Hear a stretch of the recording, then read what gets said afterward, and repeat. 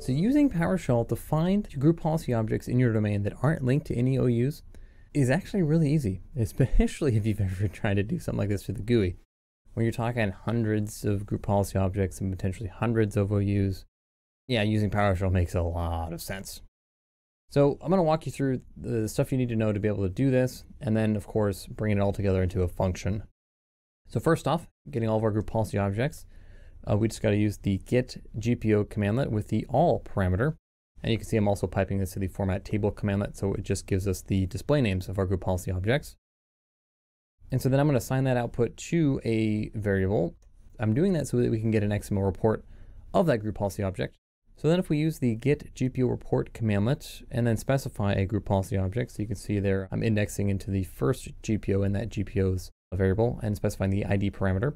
And I'm using the report type parameter to specify an XML report. So running this gives us some nice XML data of that group policy object.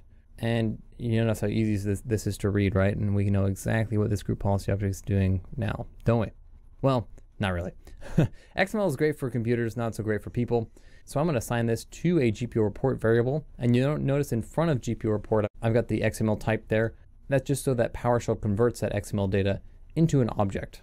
And so here we can look at that object and see that we now have something that's a little easier to work with. And if we look at the GPO property, we can see that we've got some nice data here. And the linked to property, that's the specific property we want to look at. This actually lists out all the OUs that group policy object is linked to. So you can see there's 3 of them for this group policy object.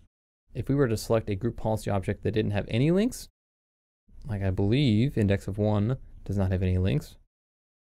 We'll look at that links to property.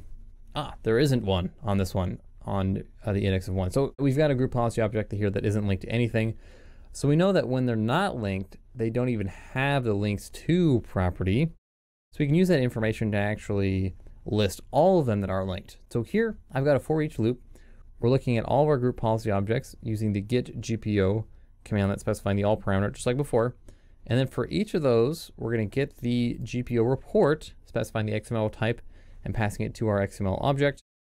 And then I'm saying if that GPO report.gpo.links to, if that's false, then output that group policy object. So if that property does not exist, output that GPO.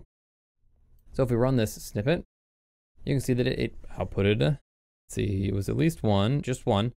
So that's my group policy object that isn't linked. You can see I called it unlinked. And so now we can wrap that in a function. We've got a really simple function that all it does is list out those group policy objects. And I mean, it's not really that complicated either, but it's something that you want to be able to reuse. So I always recommend wrapping it in a function. So we go ahead and import that into our session. We can now run the get unlinked GPOs commandlet and list out all of our group policy objects that don't have any links. And so you could use that information to automatically delete group policy objects or to send a report. There's a lot of things you can do there. That is how you use PowerShell to find group policy objects that have no links.